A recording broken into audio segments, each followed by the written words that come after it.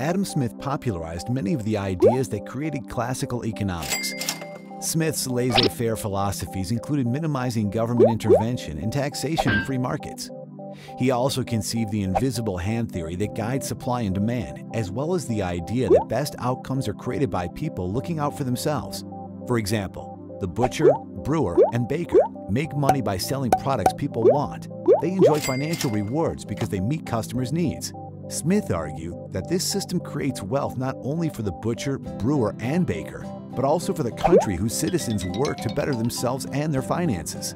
Smith's book, The Wealth of Nations, helped drive the move from land-based wealth to wealth created from assembly line production methods. In it, he argued that one man taking 18 steps to create one pin could make only a few pins, but a 10-man assembly line could make thousands per week. Today, Smith's invisible hand theory is applied to free markets and capitalism through supply and demand, and through the competition for scarce resources. Smith's ideas established him as a founder of economics. His work led to other revelations and innovations in economics, including a few that contradict his philosophies.